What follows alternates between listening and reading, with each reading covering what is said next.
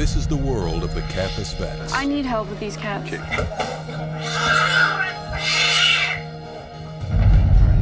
When you hear tumor in the lung, you always think that's the end, that it's deadly. We need to, get on this right away and remove it. If it gets any bigger, then it's a big, big, big problem.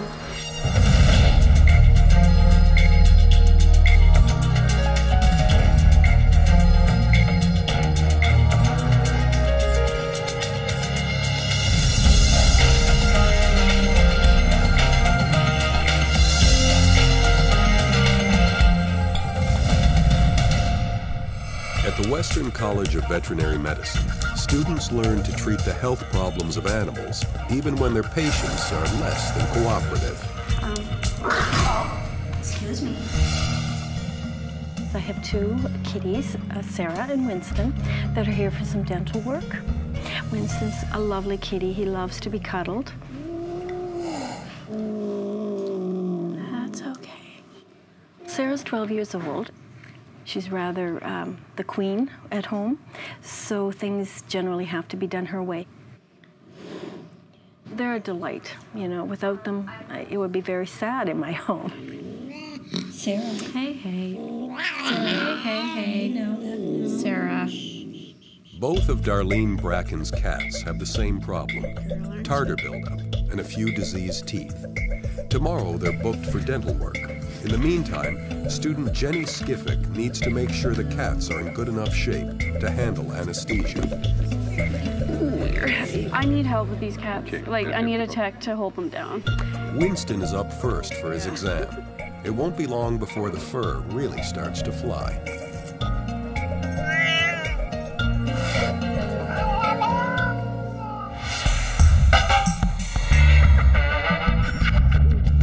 He can be a little jerk sometimes.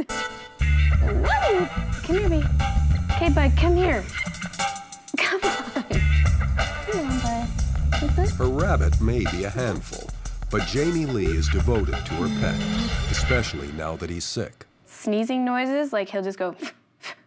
A couple times last week he had these kind of little fits where he was pushing at his nose, and I'm just afraid he's got some respiratory problems. Here we go.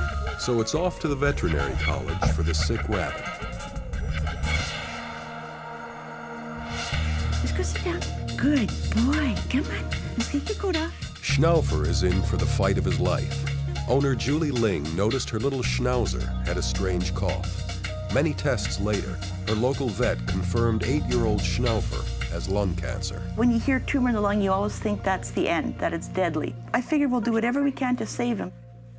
Schnauzer is at the college to see if his lung tumor is operable. He is my child. This little one is special. Give me a kissy. Okay, bye-bye. He'll need a little boost. Okay, bye-bye. Take good care of my little guy. Bye-bye. She's willing to do what she needs to do in order to give him a few extra months of happy life, and that's what we're trying to do for him. Student Lauren McDonald examines chest x-rays with medical imaging expert Dr. Chuck Farrow. If the cancer is spread, they can't operate. And you can see there's this sort of whiter area here, and that's the actual mass in the chest. From the x-rays, it doesn't appear the tumor has spread. But ultrasound will provide a closer look. We're checking for any spread of the tumor and just making sure that the organs look normal and okay, so he'll be okay for surgery. None of Schnauzer's other organs show signs of cancer. Julie hopes surgery will buy Schnauzer some more time.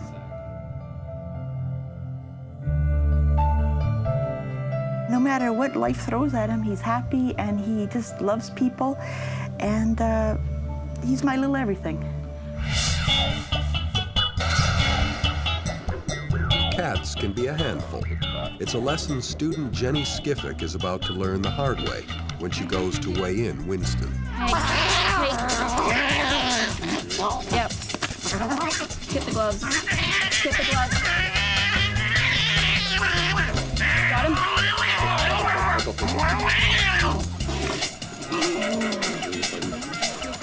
Yeah, I'm fine. They can be dangerous when they're scared, and that's all it is. He's very scared. I'll forgive him and just be more careful next time. Sarah's exam is next. but the cat isn't coming out of her crate without a fight. Jenny and staff veterinarian Dr. Milham go for the element of surprise. Okay, you ready?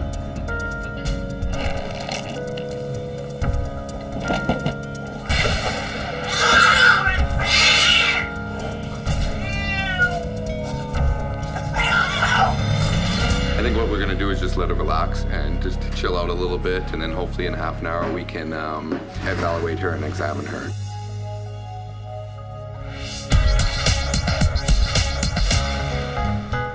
He's here today for some sneezing problems? Yeah, he's been making a funny little noise sometimes, and he's had a couple fits where he kind of starts batting at his nose, and then like a white discharge has come out. Exotics resident Dr. Alana Shrubsole first checks the bunny's heart rate and breathing. He sounds good. His heart is going nice and strong, and his lungs actually sound clear. So whatever's going on, I don't think is in his lungs right now. Okay, good. Rabbits have a duct that goes right from their eye to their nose. Do you know this at all? No. It's called the nasolacrimal duct. I want to have a look at Beatrice's tear ducts because I'm concerned that they might be blocked. Sometimes they can get a bunch of mucus or buildup just from the eye stuck in there. So I'm going to see if I can flow some saline through from the top of the eye down to the bottom of the nose.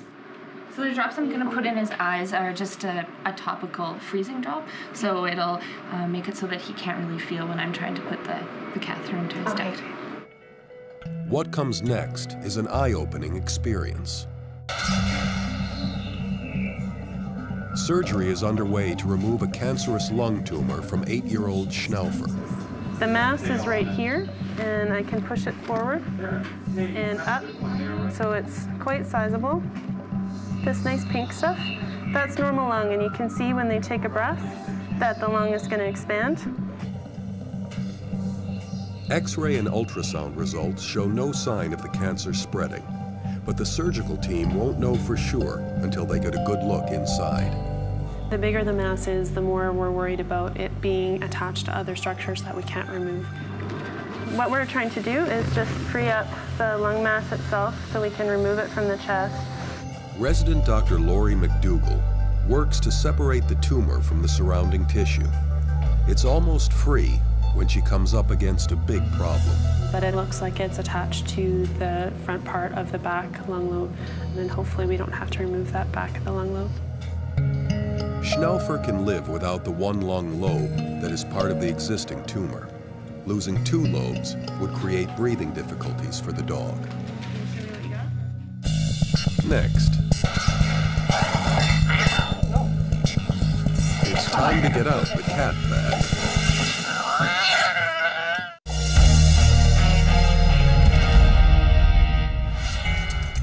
He doesn't look dangerous, but Winston has already sent one student to the hospital with bite wounds. Bites? My blood? My arm.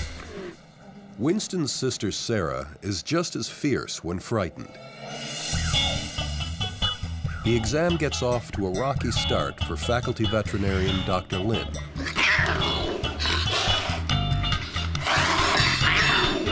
He says you got that one chance, and that was it. Do you have a cat bag? They'll have to sedate Sarah for her exam, if they can just catch her. It's just called a cat bag, and what it does, with cats like these, it's got zippers in it.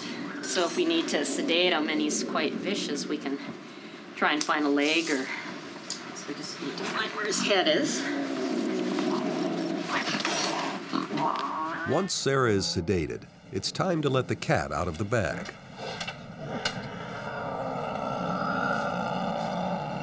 Let's see what your teeth look like. Looks like we're sitting at 39.9. As soon as Sarah and Winston have passed their physical exams, they'll be set for their dental cleaning and checkup.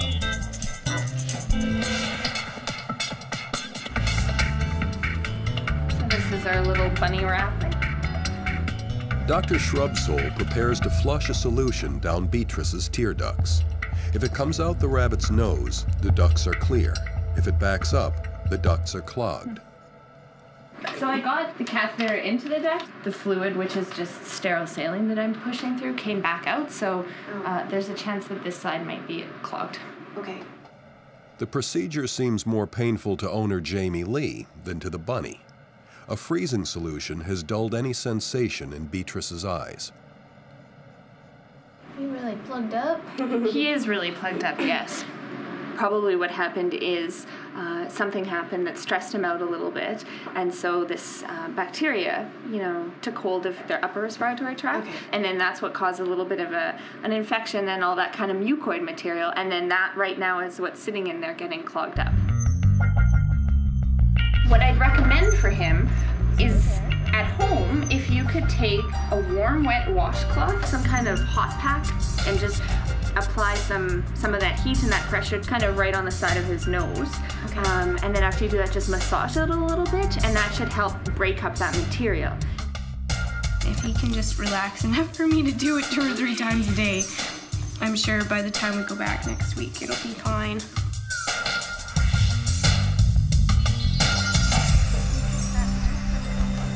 Schnauzer the Schnauzer is in surgery for lung cancer.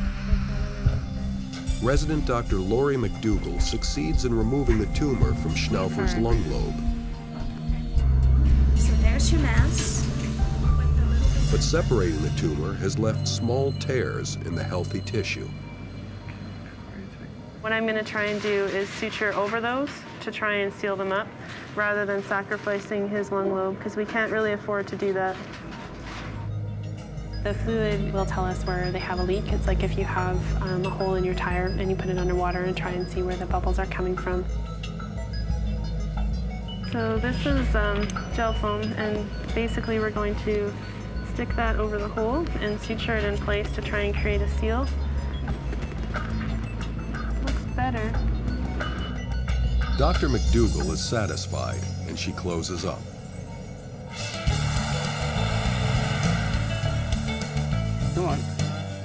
Come on, atta boy.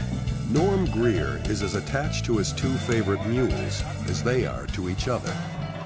They're inseparable. They have to be together, it seems like. Otherwise, they're not happy. Here, where's your partner, hey? Did you lose her? Yeah, she's out there. She'll be okay. Get over. Atta boy. Rusty and his sister Rosie share the same mother, but have different fathers.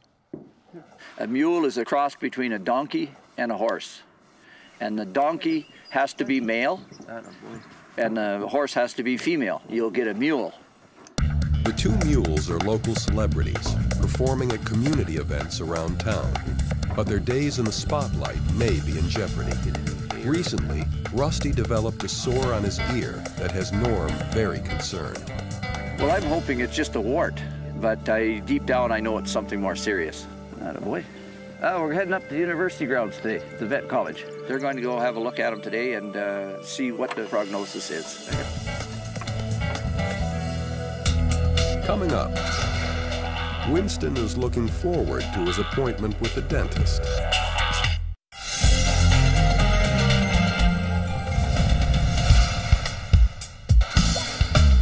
From the cat bag to the cat box, Sarah is getting sedated to remove tartar from her teeth.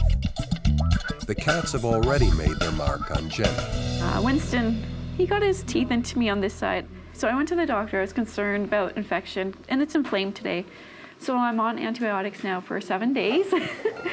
And like most animals, when they're afraid, they attack. So Winston bit and scratched, and so did Sarah. So you can see here, these teeth, there's some yellow discoloration, and there's actually chunks of tartar. So right now I'm just gonna chip off the tartar, the bigger chunks. You can see just like that. Meanwhile, Sarah's brother Winston is waiting in the wings for his turn at the dentist. Julie Ling arrives to pick up her dog Schnauzer. Today she finds out if her pet is cancer-free, now that the lung tumor has been removed. We're gonna be sending him home now, so he's gonna go meet Mom. Hey, big guy, you wanna go home? Schnauzer! Hi! He's a puppy. Hi, baby. Hi! Are you gonna go home?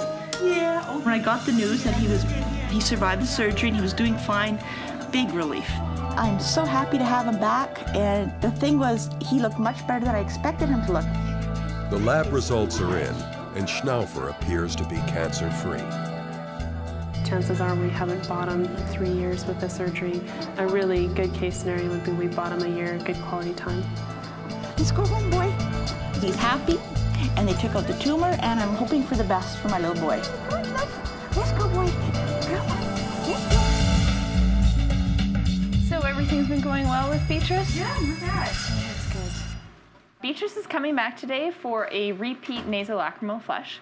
We're going to make sure that the ducts are not blocked. The owner's been doing hot compresses at home, and we're going to see how well that's worked. Once Dr. Shrubsole numbs the eyes with a freezing solution, she goes to work. Some of the saline came out through the bottom of his nose, so that's good. So now we'll do the other side. I'm sticking it through. There we go. So both sides are clear. Yay! Yeah, it's Great. awesome. That's good. It's very good. The prognosis is good, and he shouldn't be bothered by it anymore.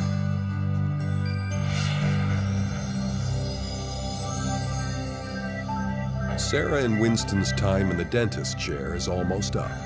Their diseased teeth have been pulled, and the healthy ones cleaned, polished, and rinsed of tartar. Now they're nice and white.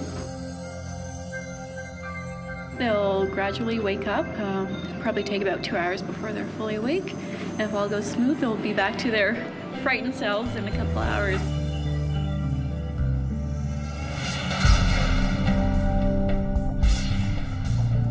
Norm Greer has brought 4-year-old Rusty to the college after discovering a suspicious-looking growth on the show mule's right ear. This is what worries me. It's these little spicules on the edge there that kind of tells me that it's trying to grow. Intern Dr. Tammy Orban recognizes the bump as a sarcoid, a type of growth that can develop into cancer. Because of experience with tumors and sarcoids in general, I knew what it was. The main concern was I just wanted to know if it was getting bigger. There is a viral component to this lump, and so if the body's able to fight that, then there is a possibility that it will regress. Norm is told there are 2 options: freeze it off and risk leaving a white scar on Rusty's black coat, or leave it and see if the mule's immune system will cause it to regress. You know, when you take them out to parades, you feel pretty proud when they're all shined up and looking good. And, you know, if you have something that's missing an ear, it's not quite as nice to show off, I guess, to the public. Watch those very closely. Okay. Because if those got any bigger, then we know that his immune system isn't combating it as much, and we'll have to take another action. Okay, maybe we'll do that then. Okay. We'll monitor it, and if it looks like it's getting any worse, or larger, we can. If it grows anymore, we need to, get on this right away and remove it, simply because if it gets any bigger, then it's a big, big, big problem. Coming up, Hi, Winston. the Tartar cats go home. I heard that their behavior was a little eccentric.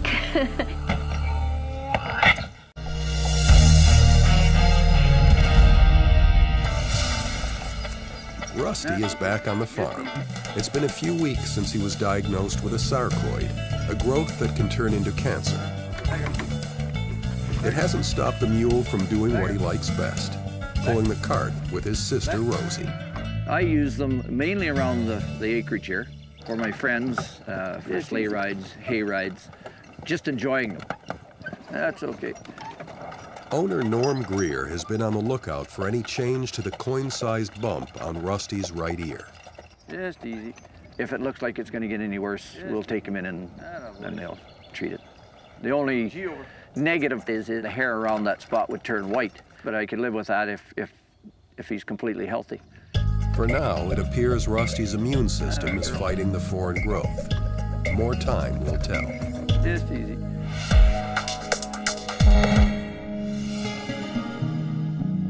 Well, I'm really excited because I'm picking up my 2 kitties from their dental surgery, Sarah and Winston. Darlene Bracken is back for her cats. But first, Jenny will have to entice the fractious felines back into their cage. So I'm going to throw some leather gloves on, and I'm going to try and make this as stress-free as possible. So, for who? Everyone. I heard that their behavior was a little eccentric. I'm just going to put the kennel in front of Sarah, and hopefully she'll walk in on her own. They don't generally bite people, no. They're very protective of themselves. Hi, Winston. There's your kennel. This has been an exciting experience. So we got both of them in, and nobody got hurt this time, so we'll go speak to Mom. Look at me cry. Here we go. Oh, you guys look so lovely. I'm going to take them home. And they'll be so excited about getting out of the cage. Some catnip, some soft food, and some cuddles, so it'll be awesome.